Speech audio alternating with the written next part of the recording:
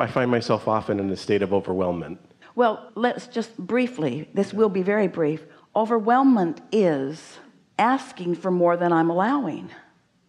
Overwhelmment is a whole bunch of unresolved flowing. It's a bottleneck. Overwhelmment is a bottleneck. It's because I'm asking and asking and asking, but I'm not receiving. And so my valve isn't open and I'm not letting the resolutions happen. That's all that it is. It's not too many subjects. You could focus on so many more subjects than you ever do. And if you're in a state of clarity and expectation